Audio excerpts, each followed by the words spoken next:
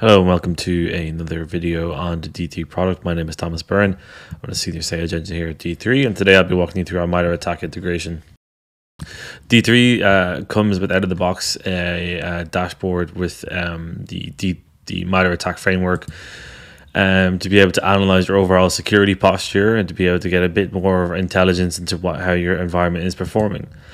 By way of using filters upon ingestion and other means, we were able to map the events that come into D3 to a dashboard that we can see over the trend levels here, what kind of events you're seeing in your platform.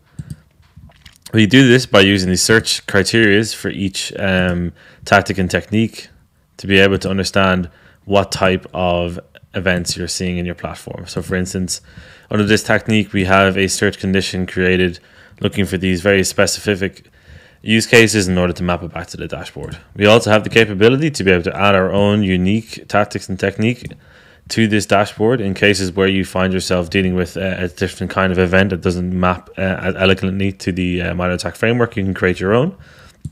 As you can see here in the events dashboard, the tagging that's been done on this event here as well works.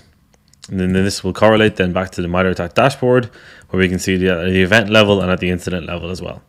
We then see our technique patterns for every technique that we've created ourselves, as well as artifacts of every bit of malicious artifact and file that's been found within the system itself. Once again, I've been Thomas Byrne. Thanks so much for listening, and if you have any further questions, let me know. Thanks very much.